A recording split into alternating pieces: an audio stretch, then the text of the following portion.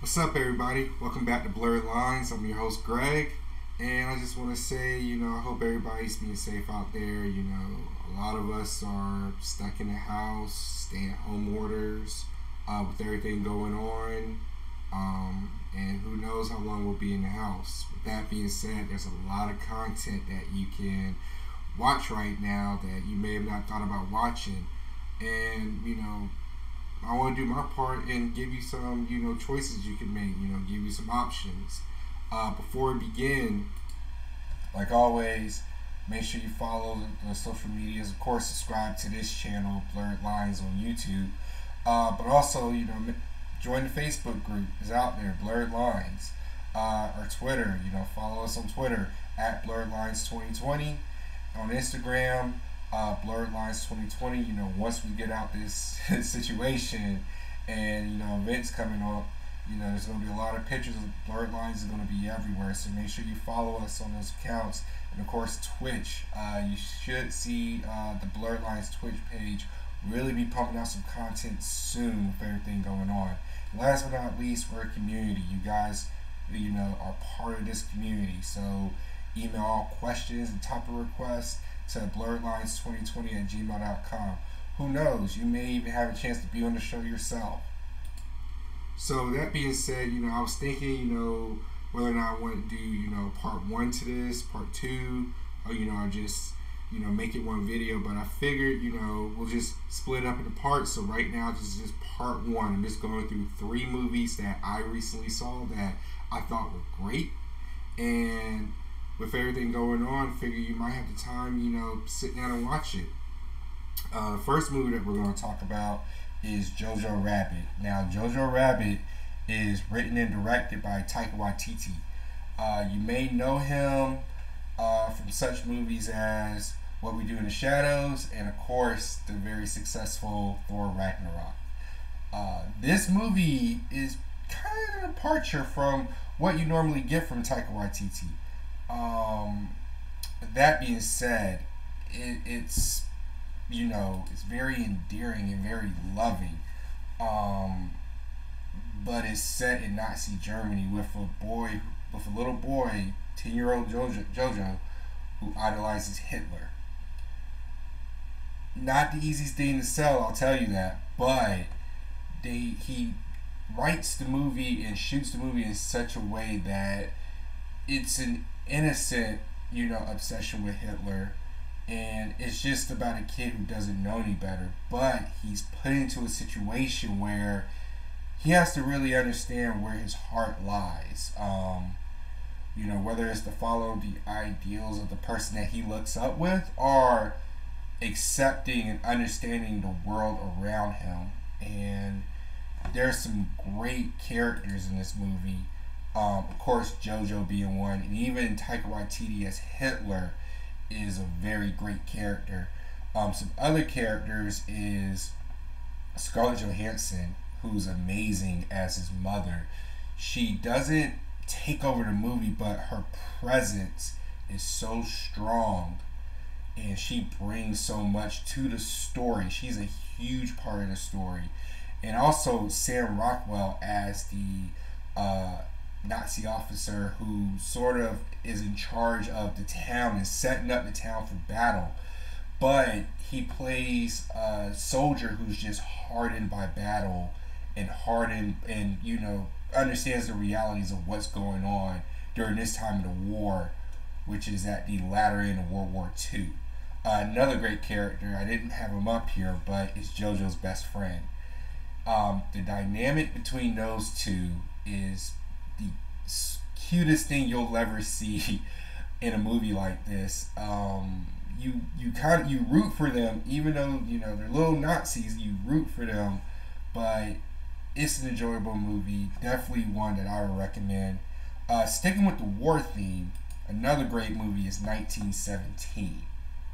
Now, I'll be honest with you, I was a little bit skeptical about this. I saw Dunkirk. It took me 3 or 4 times to watch it, and I still just couldn't get into Dunkirk. This wasn't the case with 1917. It's about, two soldiers who are tasked with delivering a message across enemy lines to stop invasion, to stop a battle from happening before it happens. And there's not much to the story. There's not much in terms of setting up different things. It's just following two soldiers from point A to point B. Now, one of the biggest things that sold this movie was the talks of continuous shots, meaning that they use phantom edits to make it look like it's just one shot from beginning to end of the movie. And honestly, I do think that is one of its biggest selling points. I mean, the truth is, while there's two main characters on screen, there is a third main character, and that's the audience themselves. You are in the battle with these two soldiers, so everything they're experiencing, you're experiencing them with them. You are, in the middle of battle with them. What they're seeing, you're seeing for the first time. It's not a situation where you can say, "Oh, look out, look out." You're with them. You have no idea what's going on, and there's shocking things that happens. You see kind of these two characters grow up in just a matter of hours. In terms of characters, really, you just follow these two. Now there are big names. You have Mark Strong. You have Benedict Cumberbatch. You have Colin Firth in the movie, but they do not play big roles. They're in the movie for maybe a scene, but that's not the reason why this movie's happening. They're not the ones who are to carry the movie. It's the two characters, the two soldiers, that carry the movie from, to their perspective, point A to point B. Next movie is Knives Out.